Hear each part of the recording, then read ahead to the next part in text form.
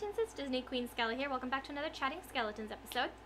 So as you guys know, I suffer from anxiety and depression. And a lot of the times when I go into a panic attack or I go into any kind of attack, my mind gets very clouded. I'm not thinking clearly. And this is actually pretty scary because when you're not thinking clearly, you could say something you don't mean to somebody that you love and you care about, or, something just really bad could happen and it's out of your control. So one thing that someone taught me a few years back really stuck with me throughout the years, and I hate that I haven't really taken it as much to heart as I am right now. So this person taught me a trick to get my mind back to reality and to focus on what's real and not what's in my mind. So this is a trick. I'm sure you guys probably already know about it, but I still would like to share it with you guys.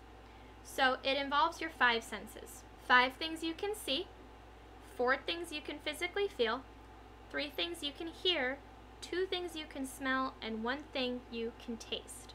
Now, when I first did this, I was gonna be an overachiever and did like 6 things I could see, but he stopped me directly at 5. So right now I'm going to do this by myself and kind of give you guys an example of how this works. So 5 things I can see.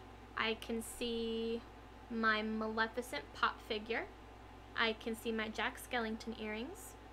I can see my Coca-Cola vanilla lip smackers. I can see my Happy Haunts candle, and I can see my computer mouse. 4 things you can physically feel. I can feel my thighs. My hands are on my thighs right now. I can feel the carpet on my feet. I can feel my cold desk that I'm filming on. And I can feel the air conditioning. 3 things you can hear.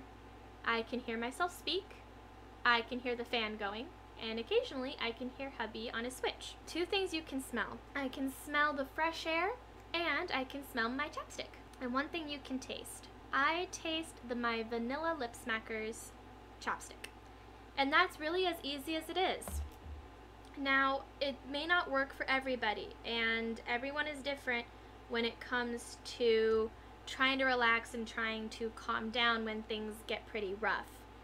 So I want to just throw that out there to see if it helps you guys who suffer from anxiety and depression, and see if maybe it helps ground you down to reality, to think a little clearly, to remember what's in front of you, remember what's real, and not focus on the clouded, haziness that's in your head. So I really hope this helped you guys. I'm going to start using it from now on whenever I have my panic attacks, which seem to be less and less recently, which I really love. So I hope it helps you guys out just as much as it helps me. And of course, surround yourself with those who you love, because they're definitely also going to help you calm down in your times of needs. And even if it's a pet, a person, an object, whatever it may be, use it, because in the long run it's going to help you a lot more than trying to think things through and trying to rationalize everything. So thank you all so much for watching. Bye, little skeletons. Stay safe. I love you guys.